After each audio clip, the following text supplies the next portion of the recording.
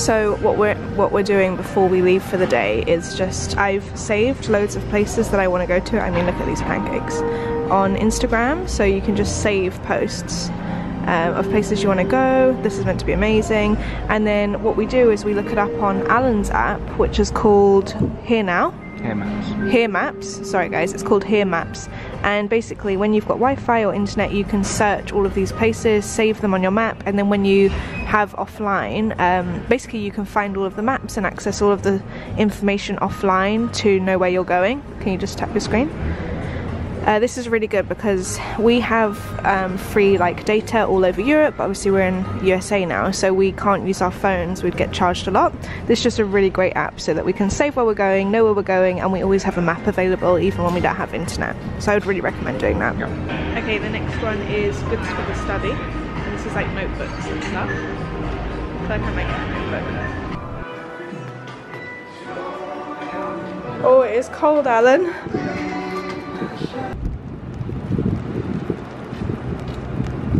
We are in New York City. I couldn't be happier. If you've watched my other travel vlogs from when we were here in 2015, you'll know I love this city. Who doesn't love New York City? So we're staying at the Hoxton in Williamsburg, Brooklyn. We got an amazing deal. It's such a cool hotel. Normally we always stay in Airbnbs and we're definitely budget travelers, but seeing as it's Christmas, we've treated ourselves, and like I said, we got a great deal. The Hoxton in Williamsburg, Brooklyn only opened recently, and if you booked to stay here within the first 6 months of it opening, it was half price. So we got a fantastic deal. And we've never really explored Brooklyn that much. We've always stayed in Manhattan, so this is really fun. We're spending our first day here today exploring Williamsburg. We're going to go look at the shops, we're going to grab some bagels and genuinely just soak in the streets. So cool.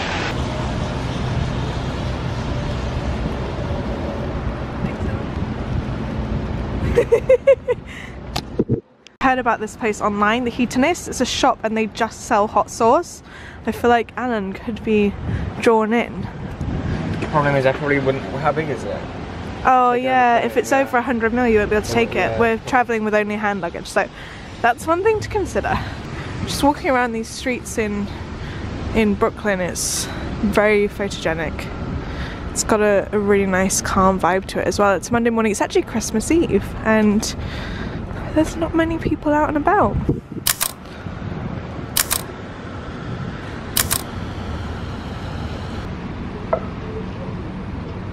We've reached Bagelsmith. These are meant to be some of the best bagels in Brooklyn. Wow, these are all their homemade cream cheeses. There's like bacon, blueberry, walnut, sun-dried tomato. So many options. So we've come into a place called the Mini Mall. It's got like a Pac-Man, a little photo booth, and then other shops down here. We just went in this place, which is Awoke Vintage. They have really great vintage clothing in there, but it's very expensive, so very refined, very high priced. But if you like it where people source clothes for you rather than you shifting through everything, like some things are okay. Something's quite good in there.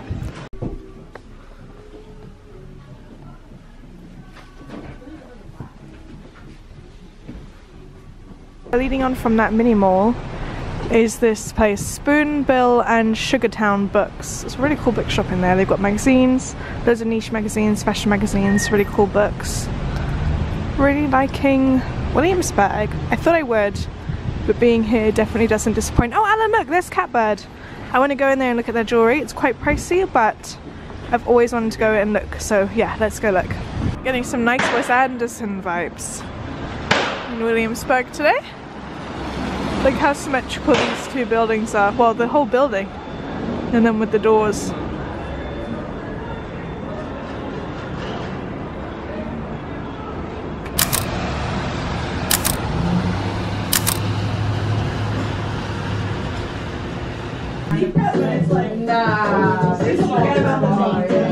So we're just on Berry and 6th, and there's a Labo store here, which is one of my favourite perfume houses. Definitely recommend going in there. But something I realised about Williamsburg is there's really great shops here, and it's just got a really nice, very spaced out vibe to it. I mean, look how hugely wide these streets are. So we're back on Bedford Avenue to head into Joe's Pizza for a slice for lunch. It's like the perfect lunch. Slice of pizza, and then we're going to head and get Magnolia's bakery cupcake and banana pudding later on. This pizza's meant to be really, really good. Okay, so each slice is $3. Alan's putting his chili on it. Looks good, we'll have to do a taste test. Okay, let's see how this pizza is. It's warm. The guys in there are really nice. You're gonna love it. Yeah. It's got a crispy base. Tastes really good.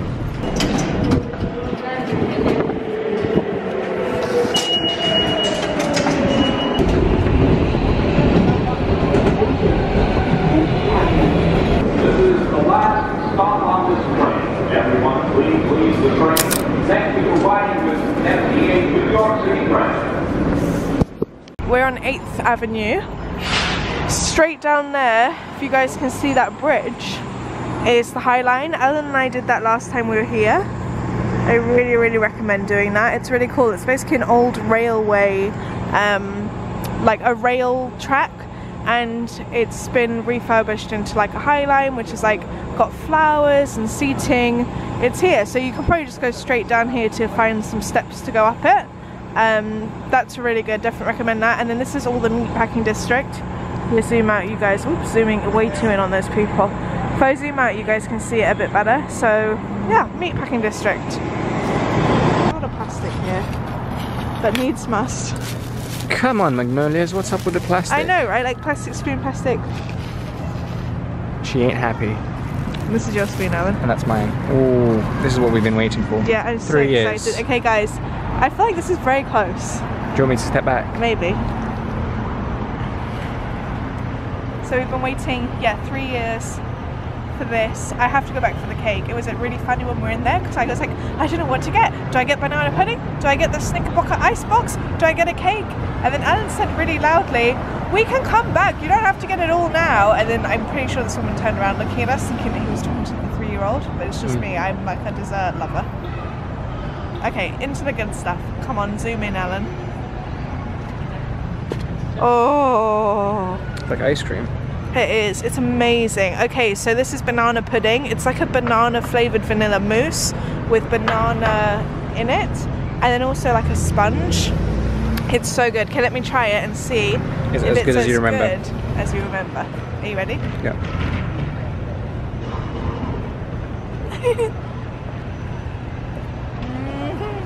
Yeah, cool. It is.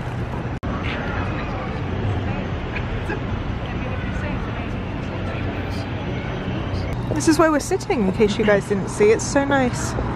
It's on Bleecker Street. Good shops here too. So here's the outside of Magnolia Bakery. I can't pan down too much, guys, just because there's so many people around here. But it's on Bleecker Street and 11th, West 11. So I think one of the reasons why I really love Manhattan is because every street looks like a film set. It kind of just feels like you're in like a constant film, or like a fairy tale. It's amazing. And I know lots of people say that about London, and I definitely see streets in London that do look like film sets, but because I live there, it's my reality. And I think that definitely when traveling, you see it from a perspective where it's very glossed over, and I definitely think I have that with New York and a lot of other places. So do you think it would be interesting to see living here and see if you contain that magic? I do feel that now with London, but I also feel the reality of London, so it is an interesting concept. So we're on 4th and Perry Street, and it's starting to get really festive. I think this is definitely where people live, which is insane. It's so beautiful. I keep telling Alan to pinch me because I can't believe we're here. Found the festivities. We're in Washington Square Park, and here's the famous archway. Beautiful Christmas tree. Straight down there is 5th Avenue. We're going to head down there later. But this park is actually like a very, very busy place. Often they have like music and people dancing and stuff around here. You get such an amazing view of Freedom Tower down there. I remember I took a really cool picture of Alan. I don't know if it was 2014 or 15 when we were here, because we came both years, but I only vlogged one of those years, so I got a great picture of him down there. It's such a nice view. And then like down that way people are playing chess with each other. It's just a really cool little park, really nice vibe. So it's Christmas Day and Jack's wife Frida on Lafayette Street, which is just here, is open, which is amazing. Me and Alan have gone for the green shakshuka, which we've had before, and it is delicious. Mine looks like it's smiling, which is making me very happy. So now we're gonna dig in and enjoy our Christmas breakfast. Guys, this is probably the best day to be in New York. It's empty. We're on Lafayette Street, just outside Jack's wife Frida. There is like no one here. Jack's wife Frida was open, which is amazing. And it was getting quite busy in there. Alan, do you want to say Merry Christmas to everyone? Merry Christmas. from the Grinch. Yeah. Merry Christmas, everyone.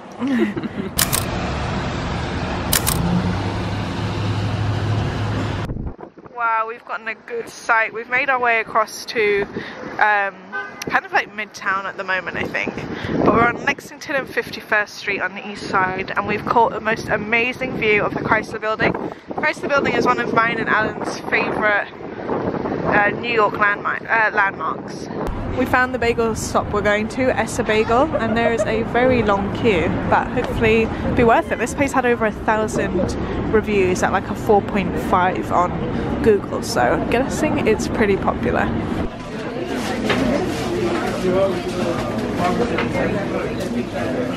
Oh, look at that, that's like bagel porn. We've made it to Central Park, but guys, we found all of the people of Manhattan. It is heaving. I mean, especially because we're really close to the ice rink. I blended them together. The ice rink. So everyone's come ice skating, but you know what? We found a quiet bench. Got a great little view over here. Nice view here of some trees. And there's loads of Christmas songs, so we are happy. Alan, how would you rate your bagel compared to yesterday's bagel? Good. Is it really good? Which one do you prefer, yesterday or today? Yesterday's. Yesterday. Interesting. Guys, New York is crazy. This morning we saw no one and we were like, oh, this is so good, no one's out. But since we came down to like 5th Avenue and Central Park, it's just been getting crazier and crazier. We just walked from like Central Park to where Saks is, and opposite Saks, 5th Avenue at the department store is the Rockefeller Center. So we were thinking like, okay, we'll just go by and like see the Rockefeller, see the big famous Christmas tree because we've not seen it yet. And it was so busy. There's like loads of police out with whistles monitoring traffic. They've got metal gates and like bars the whole way down the street monitoring like crowds, trying to make sure people don't go into the road. It's crazy.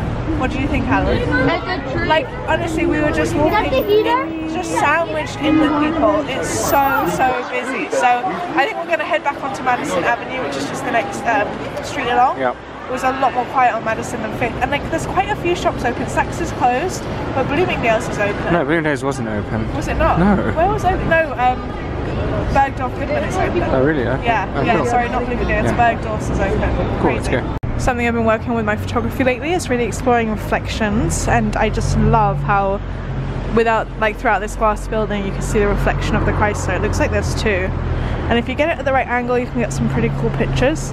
So obviously like if you just stood straight on here you won't see it as much, but just coming round you get a lot of good options. So we've come to Serendipity for some frozen hot chocolate, which they are famous for here.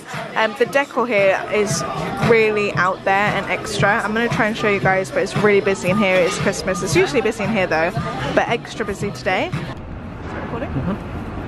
Okay, so we've just got our bagels from Bagelsmith, is that what it's called? Yeah. Yeah, Bagelsmith in Williamsburg again. I have to say guys, I've noticed a huge price difference between even like Williamsburg and Manhattan. So Brooklyn versus Manhattan, huge price difference. We've got 2 bagels today, it was $11, but yesterday when we were in the Essa Bagel place, we got 3 bagels for $28. Is that right? 26 or 27, yeah. 26 or $27. So if you think for just an extra bagel, that's like double nearly. So definitely more affordable in Brooklyn. Also things like water here, we've managed to find bottled water for like 40 cents In Manhattan yesterday we went to so many different shops and water in the same size bottle was selling for like $2 and upwards. We even found one place where it was $5. It was like $4.80 for a litre of water, which is crazy. So huge price difference, definitely noticed. And we're loving our time in Brooklyn. It's just like a peaceful change from when you're in the city. Anyway, now we're going to eat our warm bagels, and then today we're heading off to do a walking tour around Brooklyn Heights, Dumbo and Brooklyn Bridge. So that's really exciting. Should we eat our bagels? Yeah. So we're currently going over Brooklyn Bridge. It's very, very loud. This is the first time we've done this, so it's really cool. We're just walking over this walkway. You can see the arches in front. Guys, this is a really cool experience. Definitely recommend this if you're in Manhattan.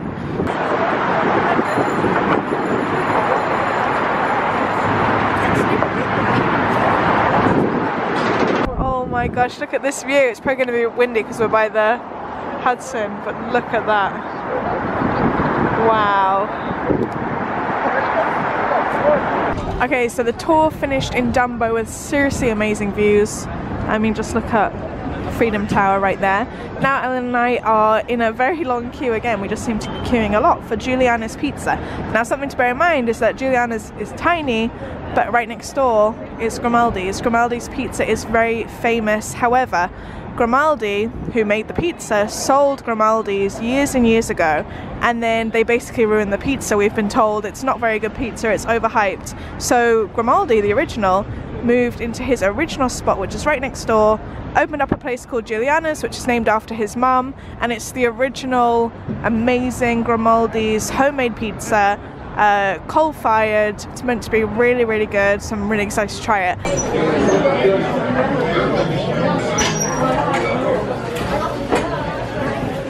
Our pizza's arrived, looks and smells amazing. Okay, we are out of Julianna's. Verdict is in. Definitely prefer it over Joe's Pizza. I really, really enjoyed it. So did Alan. So I think it's personally worth the hype, but I've not tried all of the pizza in New York, so who knows. And just like that, we're on the Upper West Side.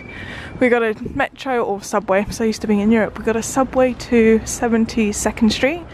And now we are on our way to Levain Bakery, which do the best cookies. Now I know I always say things are so good, but guys, I think about these cookies all the time. Guys, we're in the shop. If you could smell it. You need to find my one first. That's yours? Yeah, this one's mine. Okay, I've got clean hands because I've had gloves on. Basically, this is the dark chocolate peanut butter chip, and instead of chocolate chips, it's like peanut butter formed into a chip. Let's see if I break it. Oh, it's gonna break over here, okay. Ooh, look at that. Sometimes they're gooey, this one's not so gooey, but I bet it's still amazing. Oh my god, seriously, look. I feel like there are some seriously Instagrammable moments where these are broken perfectly. Of course I can't do that. Okay, are we ready for the taste test? See if it's as good as I remember. Yeah, go on. Good. Okay, it's Thursday morning. Starting to majorly lose track of the days. Are you, Alan? But we're hanging out in Williamsburg this morning. We're going for brunch at a place called Sunday in Brooklyn. It's meant to be a great brunch spot, so I'm very excited about that. It's about 9 o'clock in the morning. It's only just about starting to liven up. We've been walking down Wythe Street for maybe just under 10 minutes because that's where our hotel is on, and that's also the street that Brooklyn on a Sunday, or Sunday in Brooklyn, is on, which is very handy. Wow, look at this old Wythe diner. I wonder if it's Wythe or Wythe.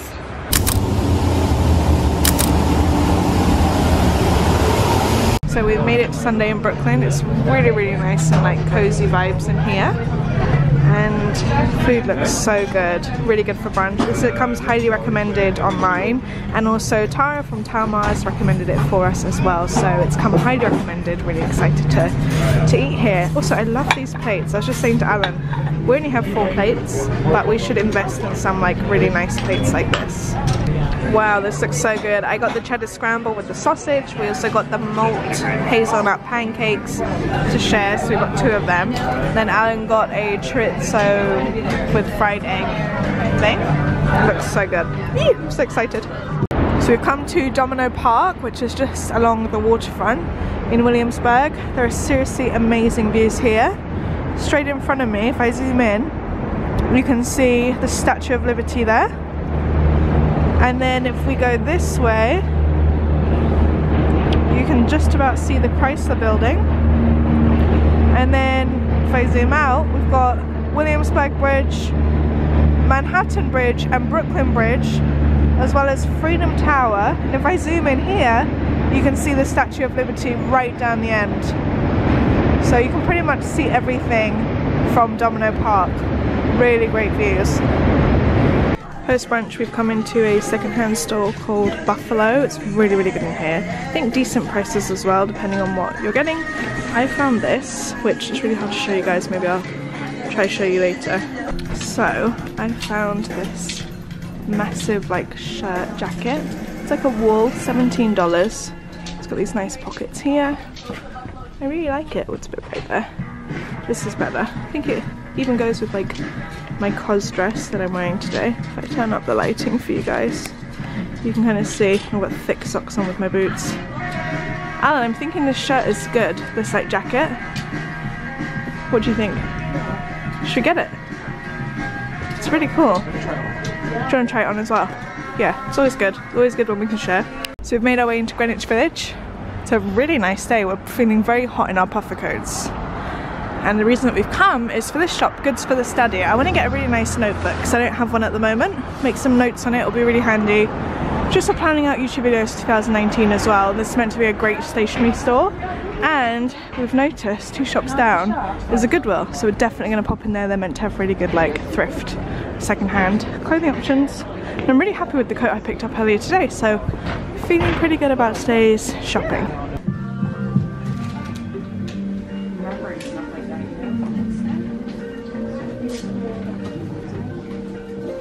Okay, next stop on our little outing today is Big Gay Ice Cream. I think that being in our big coats has led us to ice cream eating in December.